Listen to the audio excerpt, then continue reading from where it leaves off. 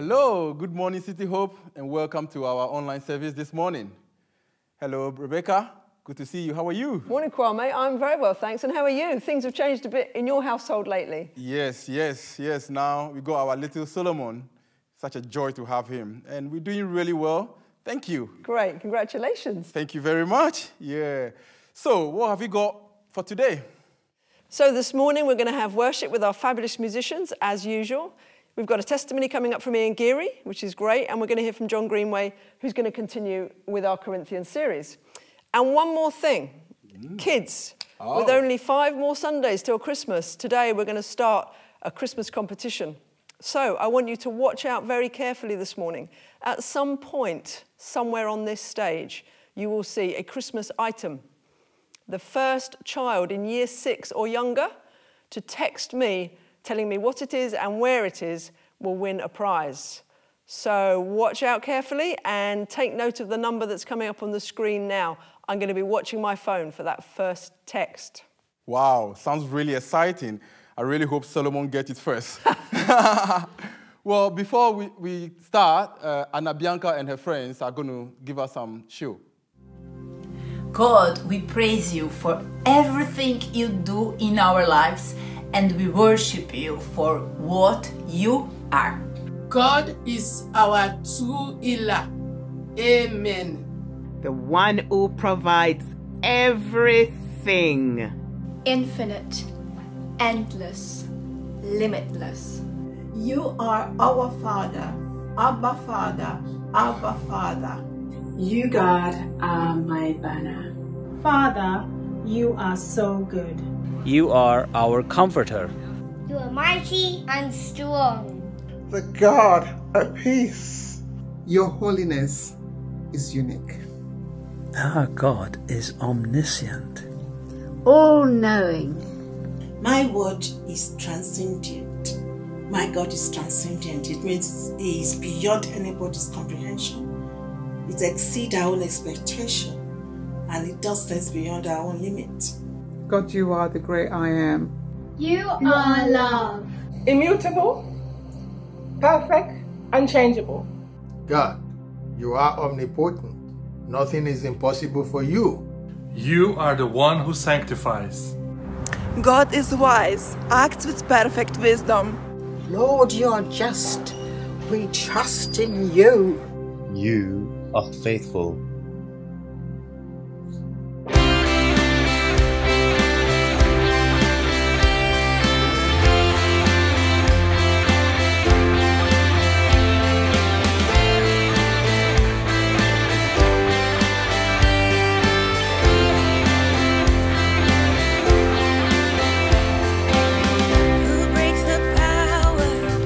Sin and darkness, whose love is mighty and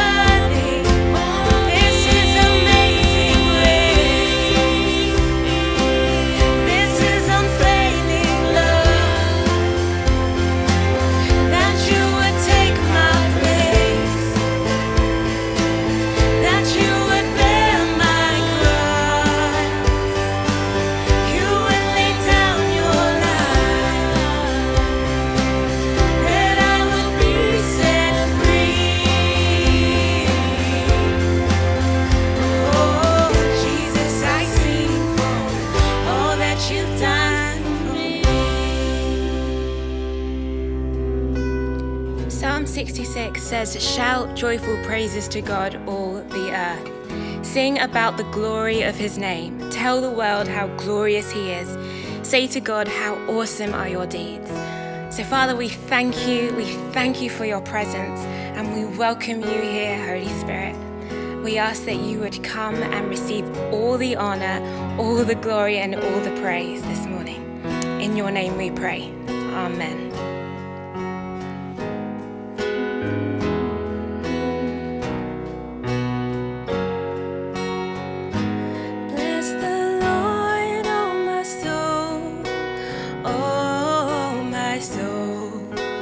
Worship his holy name. Sing like never before. Oh, my soul, I'll worship your holy name.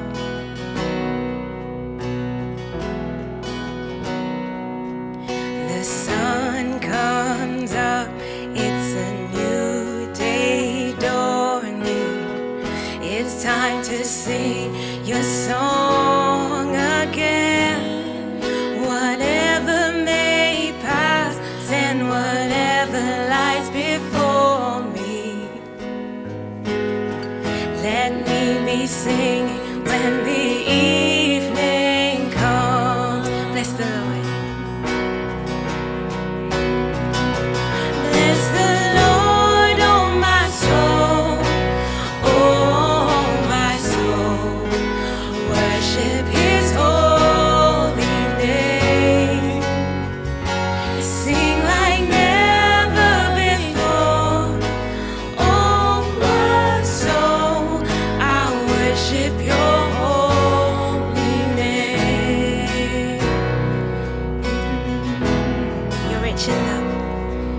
You're rich in love, and you're slow to anger. Your name is great and your heart is kind. For all your goodness I will keep on singing. 10,000 reasons for my heart to find. Bless the Lord, yeah.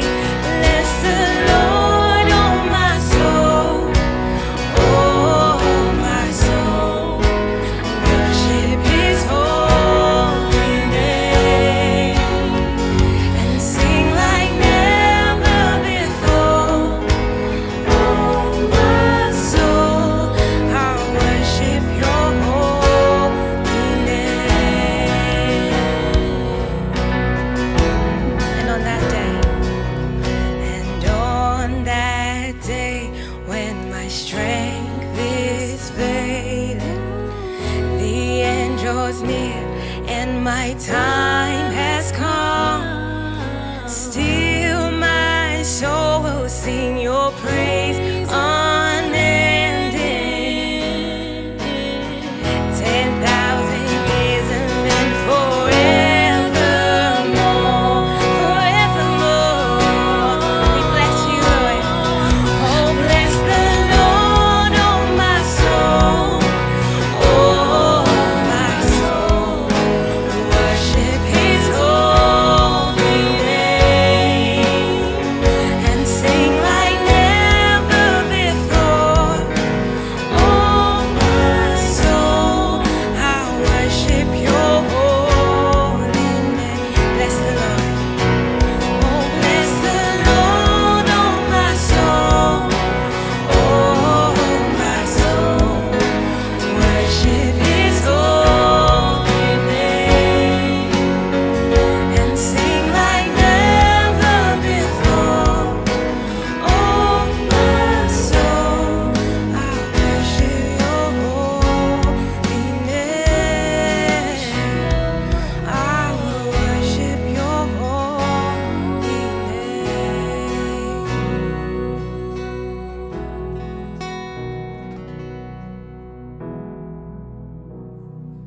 Father, Lord, we thank you. We glorify your holy name. We thank you for the presence of the Holy Spirit in our midst. We thank you for a wonderful time of fellowship at your presence. We thank you for the assurance that comes in your word that you inhabit in the praises of your people. We pray, O Lord Father, that as our praises goes on to thee, thy blessing will come upon us. We pray, O Lord Father, that we will be partakers of every blessing that comes with fellowship in your presence. Every blessing that comes with hearing your word with faith. Help it to dwell mightily upon us today, so that we will return all the glory and honor to you. In Jesus' mighty name we have prayed. Amen.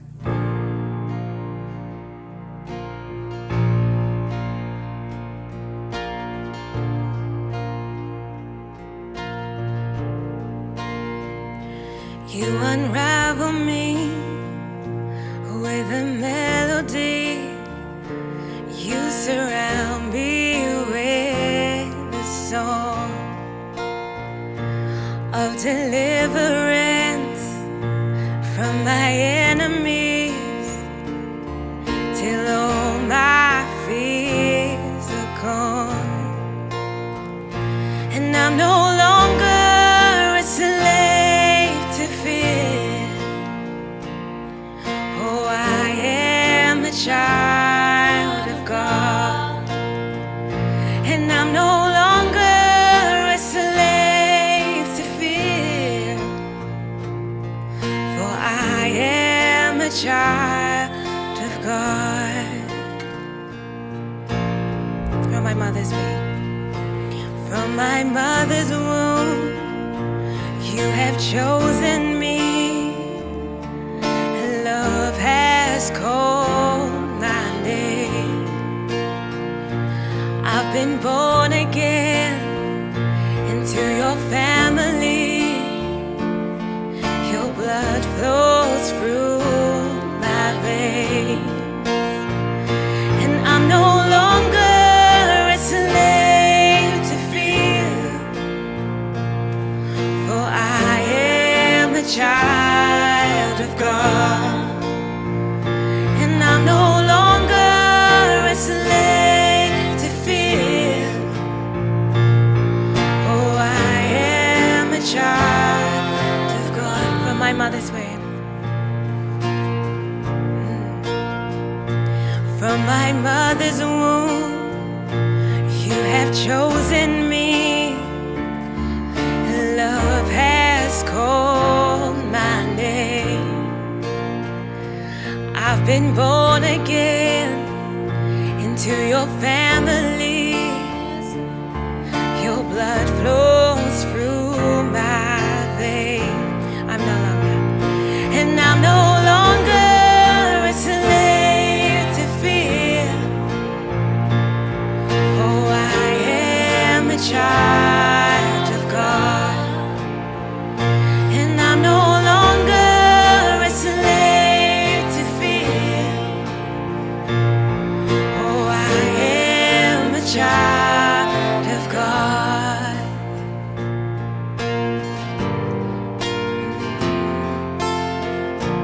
Father, I thank you that we are in your family. I thank you that you died for us, that you sent your son, Jesus, to die for us on the cross. I thank you, Lord, for who you are and for what you've done for us.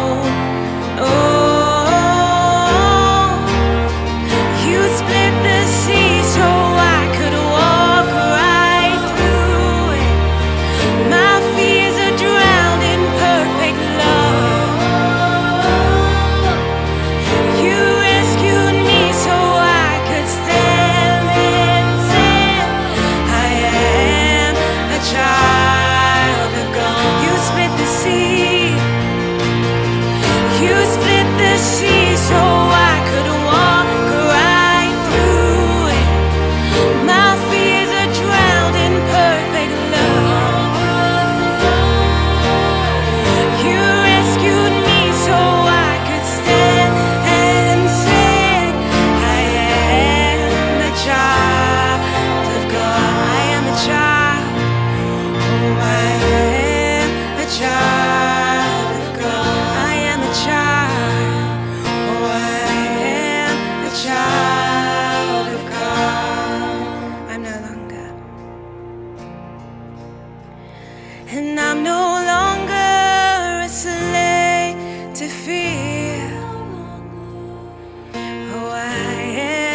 child of God, and I'm no longer a slave to fear. Oh, I am a child of God.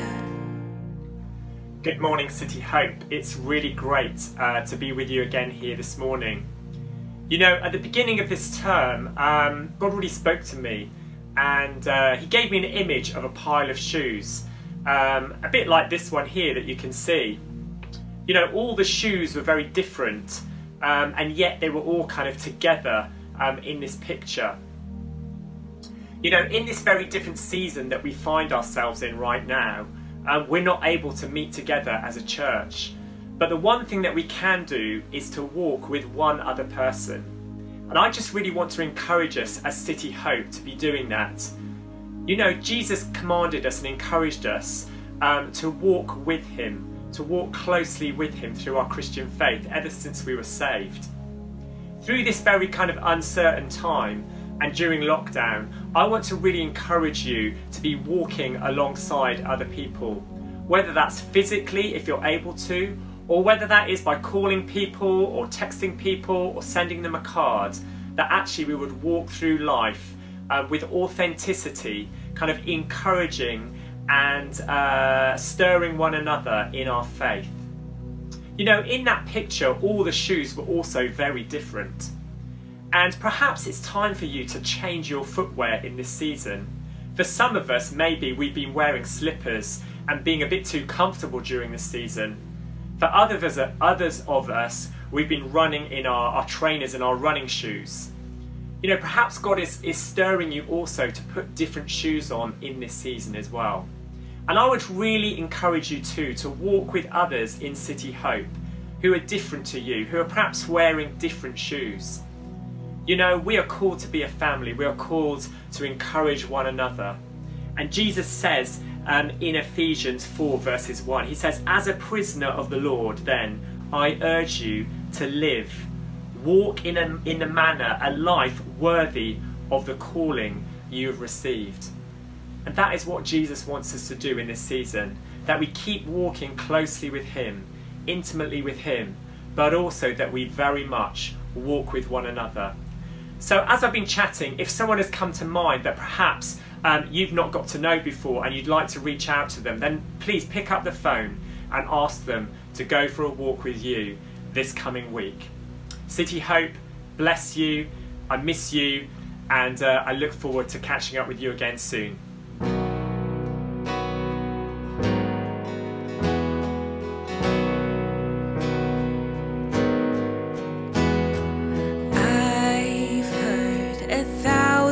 Stories of what they think you're like, but I've heard the tender whisper of love in the dead of night, and you tell me that you're pleased and that I'm never alone. You're a good, good father. It's who you are. It's who you are.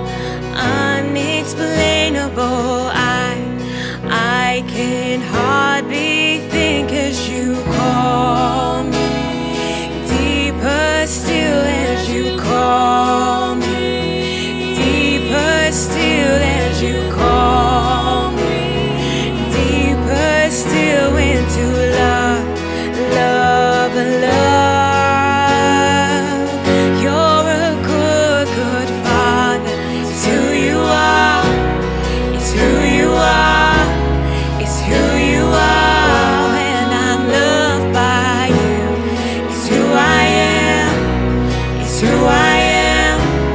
It's who I am. You're a good, good Father. It's who you are. It's who you are. It's who you are. And I'm loved by you. It's who I am. It's who I am. It's who I am. You are perfect. You are perfect in all of your ways. You are perfect in all of your ways.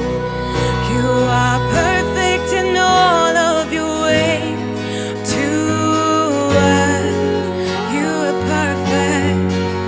You are perfect in all of your ways. You are perfect in all of your ways. You are perfect in all of your ways. To us, you're a good, good Father. It's who you are. It's who you are. It's who you are. And I'm loved by you. It's who I am. It's who I am. It's who I am. You're a good, good Father. It's who you are. It's who you are. It's who you are. And I'm loved by you. It's who I am. It's who I am. It's who I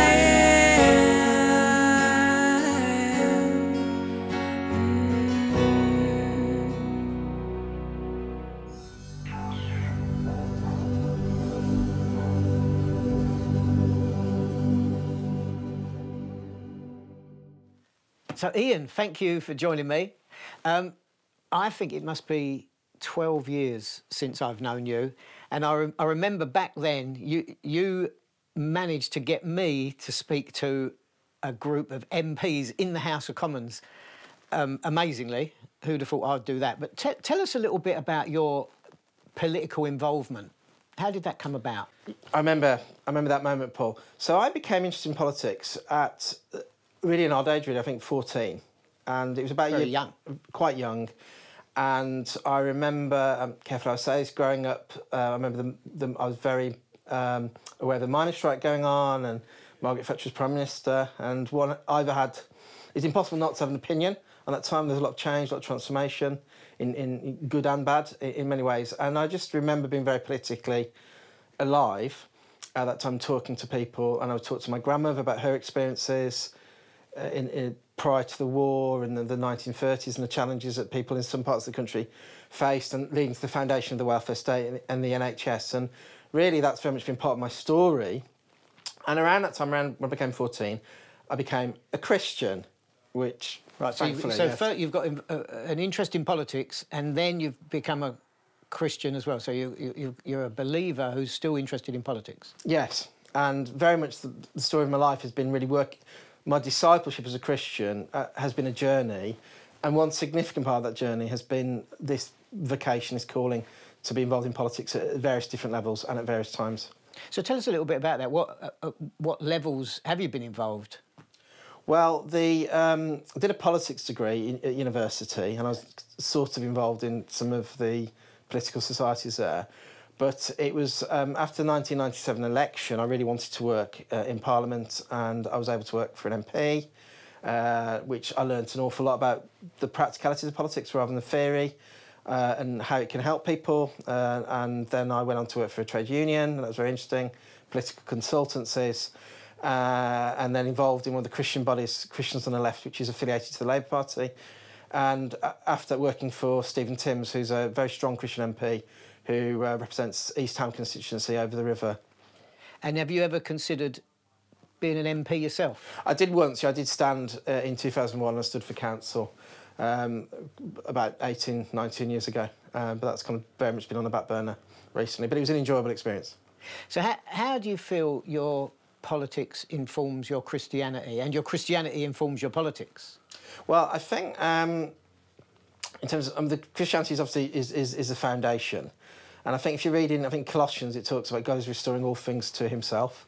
And I think all things is really important. God is interested in all things. He's interested in economics, politics, sport. There's not an area of his creation he's not interested in. And he wants us to be actively involved in the world. And for some people, that will be in politics. And I think it gives you a sense of service and accountability and integrity.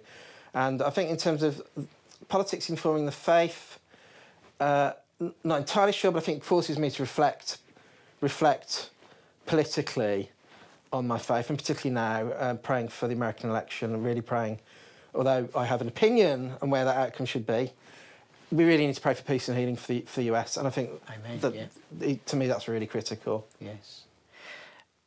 Just as we draw to a close, some closing comments, Ian, from you. Sorry, Paul. So where I'm at the moment, God's been really speaking to me over the past couple of years about 1 Kings 18, which talks about Elijah and Obadiah. And Elijah is, I think, to me, represents the prophetic, unbeholden voice of the church, speaking to the powers, speaking to the king. And there's a politics of the church that I think hasn't been fully unpacked. And Obadiah in the story is doing good within the political system. And I think we need to affirm anyone, politicians, nurses, lawyers, street cleaners, serving in the world, serving God's purposes for the common good in the world. And I'm hoping to very soon put in an application to do a PhD in theology that will unpack some of the themes in more detail, reflecting on my experience. Fantastic. I look forward to reading that. Christians should be active wherever they are, whatever the workplace, whatever the context, shouldn't they? Absolutely. Ian, thank you so much. It's been fascinating spending this little bit of time with you.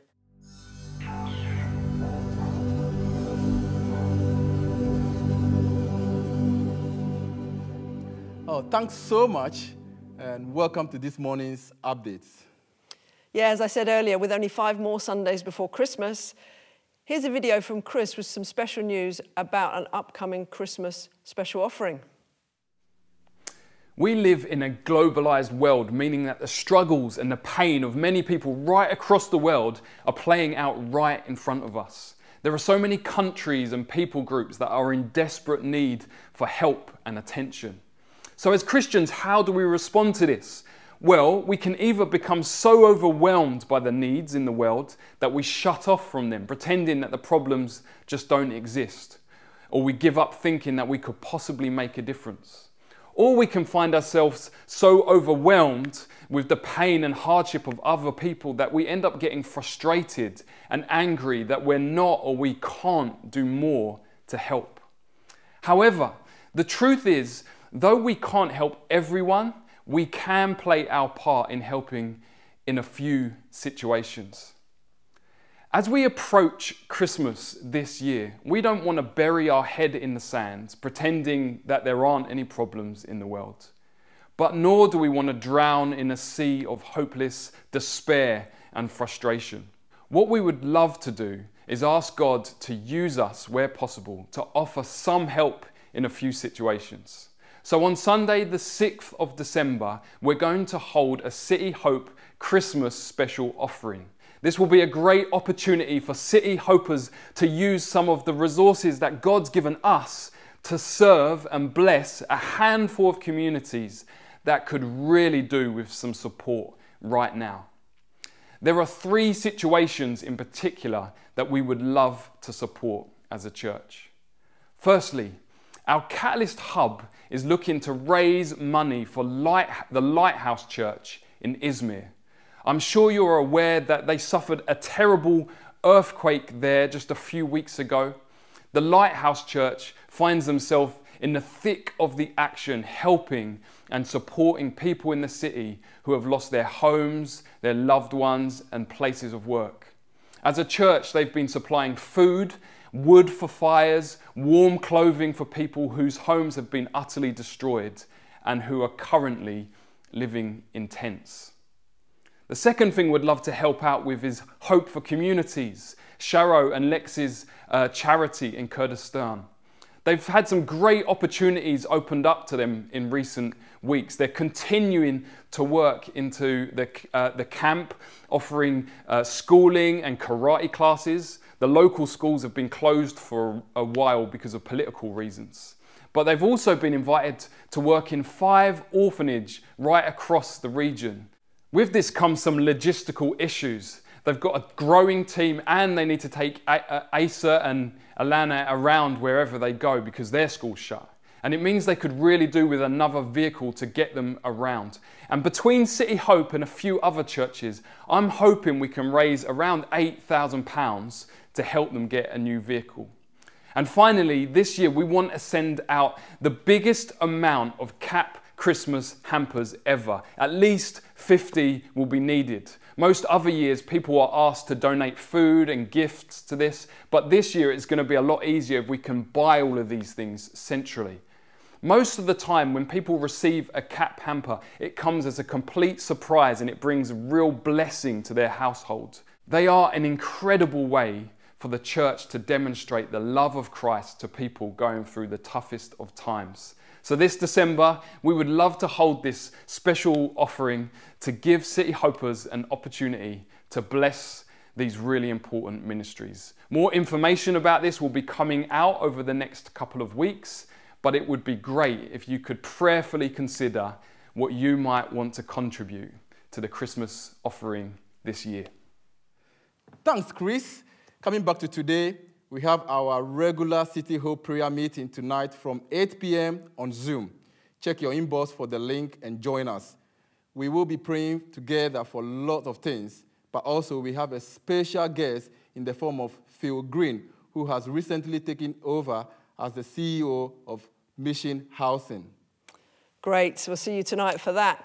And a reminder, there's no City Kids Zoom meeting today, but do remember, parents and children, we have asked for your suggestions of how we can provide materials and meetings for City Kids going forward. So don't be shy, do send in your thoughts and suggestions to hello@cityhope.london.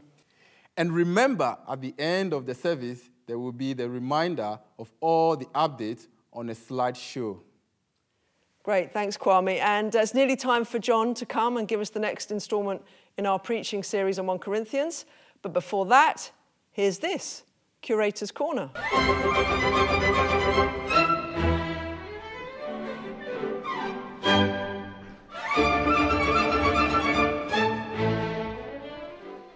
Good morning, City Hope, and welcome back to Curator's Corner, where we explore the real world of the New Testament. I'm joined once more by Xenia.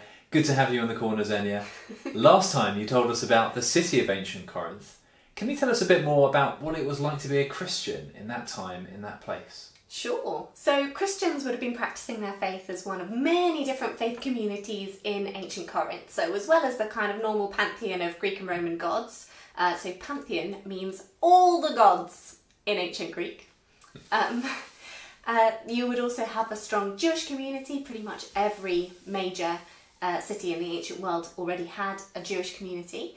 And you've also got various different cults that are imported from different parts of the Roman Empire. Remember we said last week that this was a hotspot for trade, so you've got lots of people passing through. Well, they bring their religions with them. And can you tell me more about the Christian community? How did they get together? What was the vibe? So Christians usually kind of emerged out of the existing Jewish community. However, sometimes that wouldn't go down too well with the rest of the Jewish community, and there in Acts we find out that there were quite a few arguments in the synagogue. So if the new Christians weren't welcome in the synagogue, or actually if they wanted to include Gentiles in their meetings as well, then they would meet at a house church. Ooh. So we actually, it's amazing, we actually know who ran the house church in Corinth. They're named in Acts. They're a couple, married couple, called Priscilla and Aquila.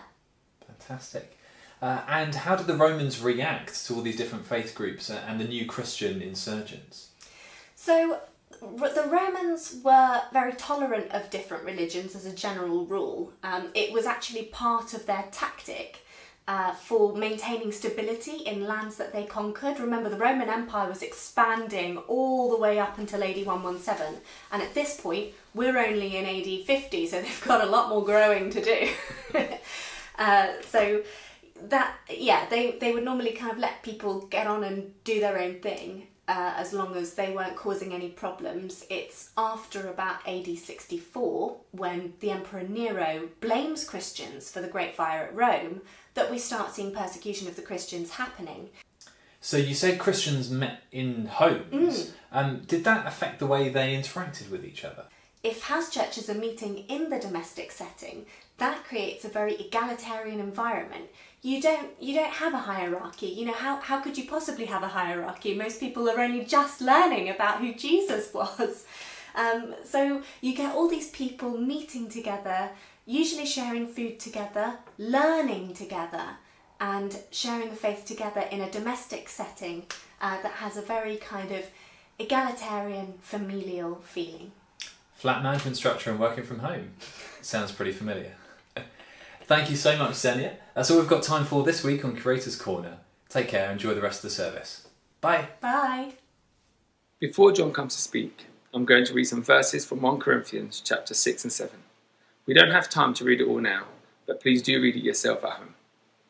Do you not know that your bodies are temples of the Holy Spirit, who is in you, whom you have received from God? You are not your own, you are bought at a price. Therefore, honour God with your bodies. Now, for the matters you wrote about, it is good for a man not to have sexual relations with a woman, but since sexual immorality is occurring, each man should have sexual relations with his own wife, and each woman with her own husband. Now, to the unmarried and the widows I say, it is good for them to stay unmarried, as I do. But if they cannot control themselves, they should marry, for it is better to marry than to burn with passion. Because of the present crisis, I think that it is good for a man to remain as he is. Are you pledged to a woman? Do not seek to be released. Are you free from such commitment? Do not look for a wife. But those who marry will face many troubles in this life. I now want to spare you this. What I mean, brothers and sisters, is that the time is short. I would like you to be free from concern. An unmarried man is concerned about the Lord's affairs, how he can please the Lord. But a married man is concerned about the affairs of this world, how he can please his wife, and his interests are divided. An unmarried woman or virgin is concerned about the Lord's affairs. Her aim is to be devoted to the Lord in both body and spirit. But a married woman is concerned about the affairs of this world, how she can please her husband. I am saying this for your own good, not to restrict you, but that you may live in a right way in undivided devotion to the Lord. Thank you, Sharo, and a very big and warm welcome to you this morning. I think these online services are fantastic, but we really miss being all together on a Sunday morning. And if you're not a regular City Hoper, you'd be rather surprised with the range of folk that we have here at City Hope. We come from over 35 different nations. We're a hodgepodge of every age and colour and socio-economic background. Some grew up in poverty. Others were brought up in privileged, well-off families. Some have served time in prison, and others have worked in the Prime Minister's office, though not necessarily the same people. Some have been addicted to drugs and alcohol. Others just drink Earl Grey. Some lean to the left and others to the right. Some support Arsenal and others the Spurs. Some have been brought up in Christian homes, others in Muslim homes. And some have been Christians for 60 years and others just a few weeks or months. And the great thing is we are one family. We're one family in Jesus. And there's no way this could be possible if it wasn't for Jesus, because it doesn't matter where we come from, but who we are going to that counts. That's the good news of Jesus. He says that we're not an accident. We don't live on this earth by random chance and have no purpose. He says that you can call on the all-powerful God and call him your Father, our Father. That you can come to know him personally and forever. God has revealed himself in many, many ways. You just look at a star or a leaf or a bird. He made each one uniquely. Look at another person. That person is made in the image of God. And even though that image may be broken, you and I were made in the image of God. And we too have been broken by our sin, by our wrongdoing. That's why the world's a mess. And that's why God sent his son, Jesus. Jesus fully reveals who the Father is. Jesus was cruelly beaten and brutally crucified on the cross for our sakes. He died in our place. He took our punishment so that we could be completely forgiven and start a new life. And he rose again to give us a sure hope of eternal life. That's the gospel. That's the good news of Jesus that binds us together. Crazy, I know, but it's true. And all of this is in the Bible. And the Bible's like no other writings. It tells things as they really are. It doesn't idolize people. It's full of messy stories because people, you and me, make a mess.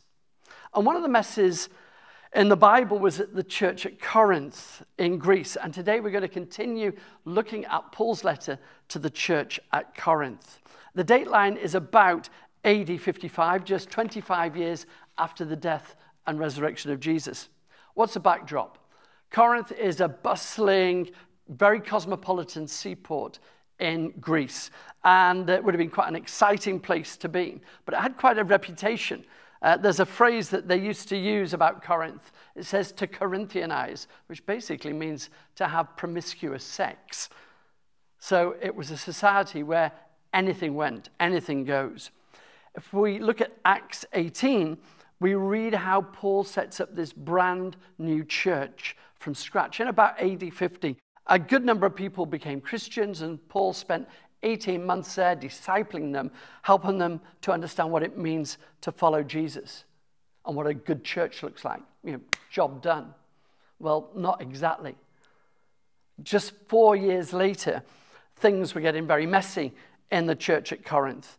And the church was being more influenced by society rather than influencing society. And that's our challenge too here at City Hope.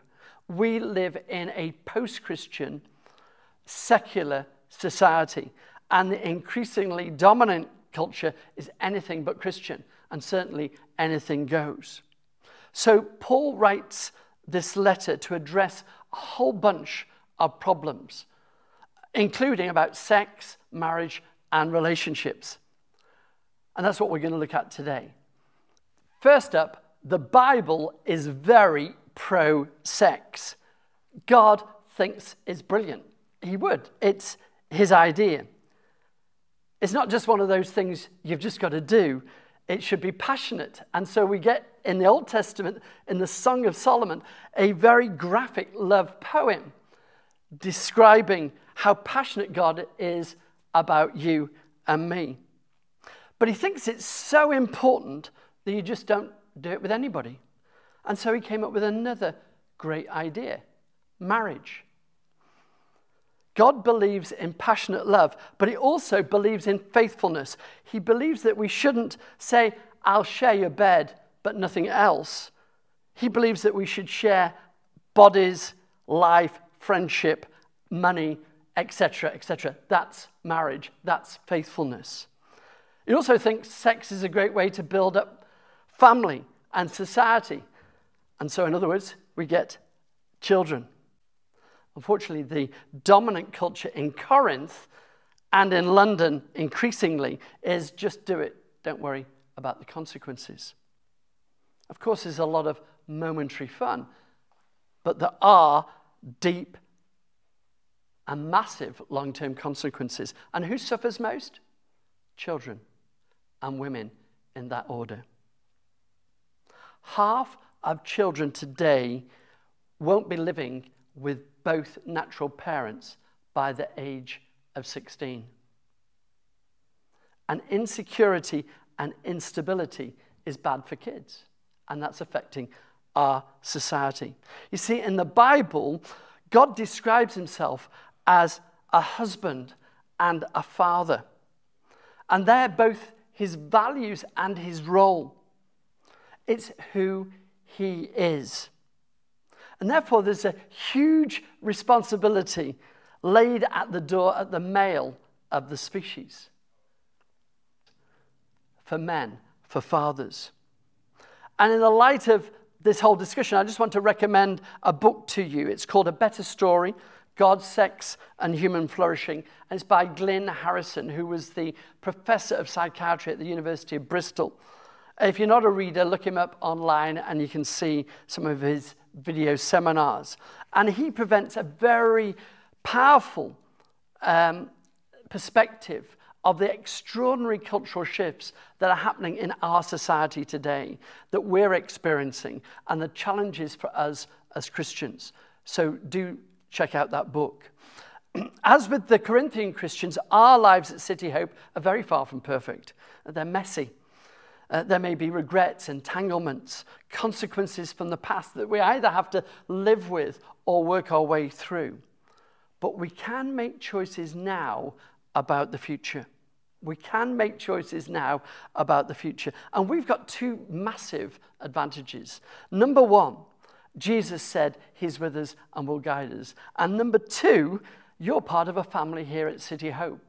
And both want to do you good. As I said earlier, it doesn't matter where we come from, but who we're going to. Nobody can go back and start a new beginning, but anyone can start right now and have and make a new ending. Anyone can start right now and make a new ending. And if there's one thing about making choices for the future, it's easy when things are stable, not easy when things are in crisis. And Paul is writing this letter in the middle of a crisis. So we read in chapter 7, verse 26, because of the present crisis, I think it's good that you remain as you are. Verse 29, what I mean, brothers, the time is short. Verse 31, for this world in its present form is passing away.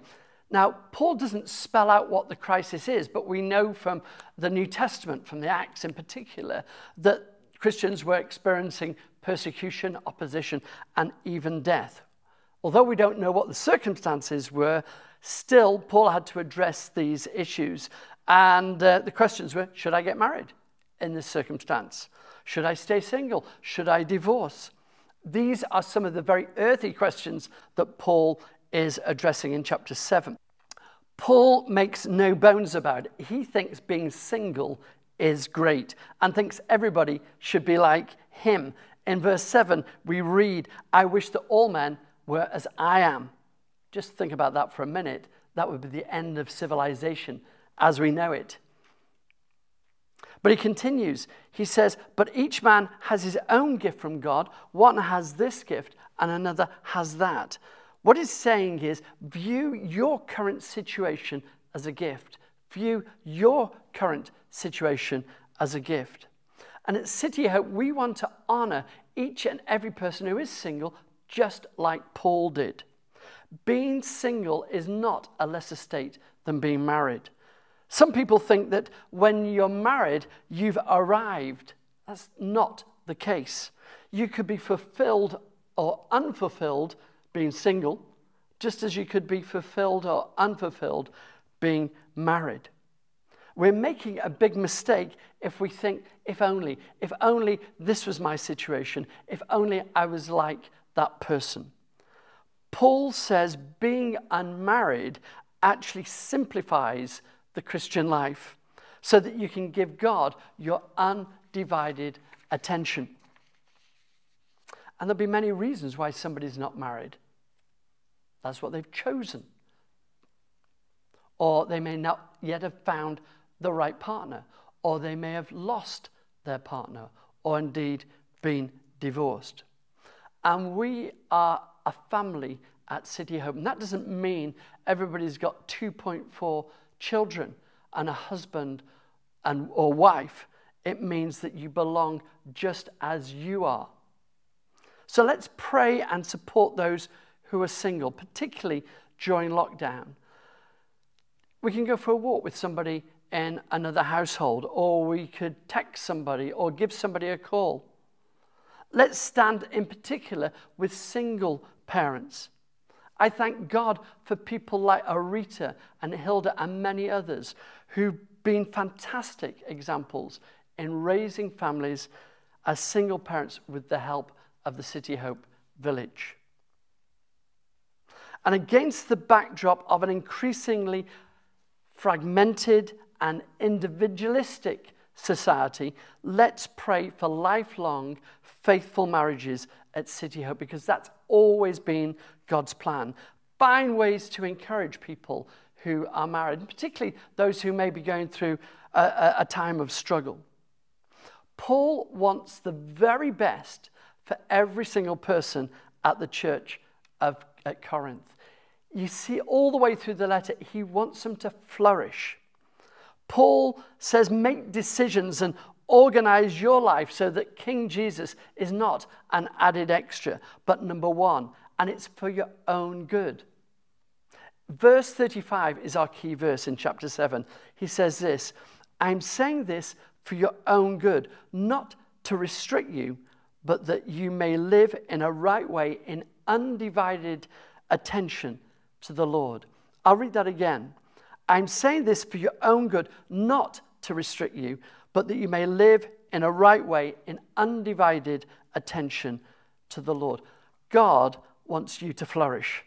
He wants to do you good. Jesus said, I came that they may have life and have it in all its fullness. He said, seek first the kingdom of God and his righteousness, and all these things will be yours as well. And so the main thing is not me, me, me. The main thing is a king. The main thing is the Messiah. The main thing is the lover of our soul, the one who laid down his life for us and rose again, Jesus. A very simple illustration that helps me grasp this is that of a tricycle. All three wheels are vital, but there's only one wheel that guides and directs line of travel and goes before all the others. Everything follows the front wheel. If my desires, my desires, my wants, my emotions end up at the front, as the front wheel, I have a big problem. If I let the king take his rightful place, everything else will follow. It doesn't mean it's going to be an easy ride, but it does mean that we're going to be going in the right direction. In our singleness, in our marriages, with our future. Thomas Cranmer, the English reformer, said this, what the heart loves, the will chooses, and the mind justifies. What the heart loves, the will chooses, and the mind justifies. As followers of Jesus, let's be people who desire him. Let's be people who love him with all our heart, soul, mind, body. Let's look at the choices that we've got both in the present and in the future through the lens of the gospel of Jesus rather than through the world. Let's pray that City Hope will be a family that reflects God's priorities. Ask Jesus to direct your life. Know that his purposes and his plans for you are for good. Lay before him your hopes, your aspirations. Put him first. Seek him first. I'm going to ask Jackie to pray for us. Thank you, John. Thank you, Lord, for your word that keeps our feet on the paths of peace. Thank you that your will is always good for us. You always choose what's best for us, Lord God. Thank you for our single brothers and sisters. We pray that they will thrive and flourish and enjoy your abundant life. Lord, will you guard their hearts and help them to make good decisions and good choices? Lord, we thank you for our married couples, and we pray that we will joyfully be faithful to one another all the days of our lives. And Lord, will you be with those for whom marriage is a struggle? Will you give them patience and perseverance and strength and put good people around them to help them? And Father, whether we're single or whether we're married, we pray that you will help us to give you our undivided attention, Lord God. We want to put you first because, Lord, no one can love us the way you love us. In Jesus' name, amen. Thank you, Jackie. Becky and the crew are now going to sing for us, Lord, Plant My Feet on Higher Ground. And there's one line in there I just want you to pay particular attention to. It says, my prayer, my aim is higher ground. Let that be your prayer. Over to Becky.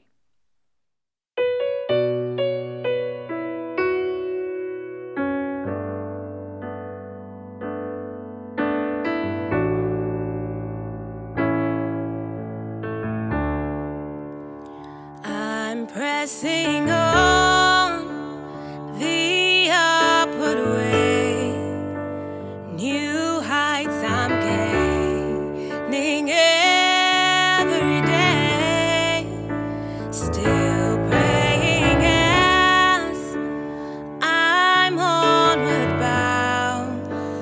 Lord, plant my feet on higher ground.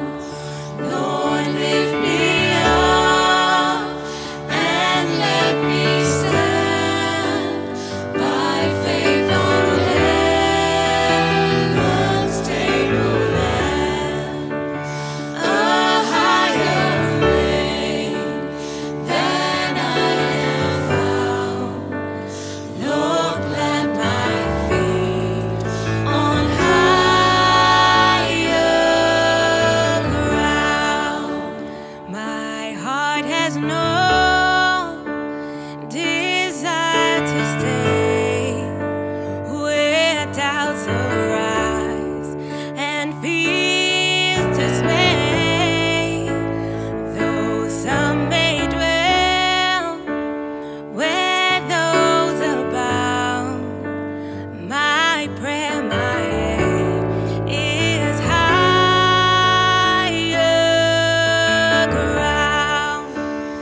Lord, lift me up and let me stand by faith on heaven's tableland,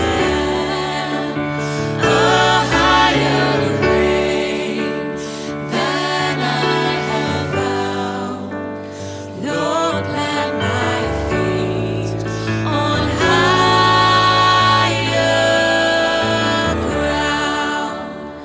I want to scale the utmost high and catch the gleam of glory bright. But still I pray till heaven I've found. Lord, lead me on to higher ground. Lord, lift me up and let me stand by faith on heaven's tableland, a higher plane than I have found. Lord, plant my feet on higher ground. Lord, lift me up and let me stand by faith on heaven's tableland, a higher plane than I have found. Lord, plant my feet on higher ground.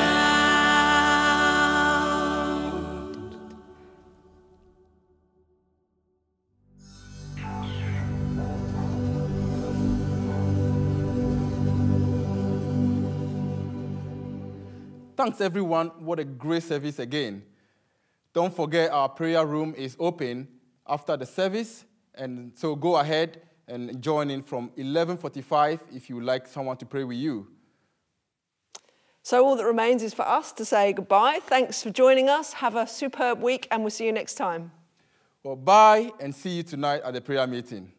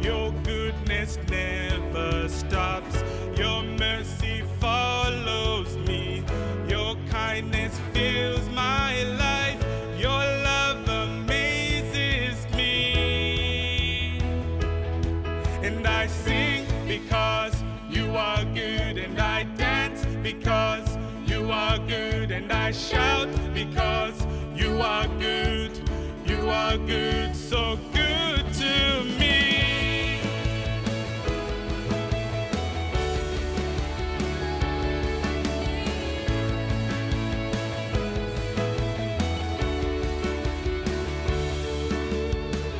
Nothing and no one comes anywhere close to you. The earth and oceans deep only reflect this truth. And in my darkest night, you shine as bright as day. Your love amazes me. And I sing because you are good, and I dance because you are good, and I shout because you are good to me, and I sing because you are good, and I dance because you are good, and I shout because you are good to me. And with a cry of praise, my heart will proclaim, you are good, you are good. In the sun or rain, my life celebrates, you are good, you are good. And with the cry of praise, my heart will proclaim, you are good, you are good. And in the sun or rain, my life celebrates, you are good, you are good. And I sing because you are good, and I dance because you are good, and I shout because you are good to me, and I sing because you are good, and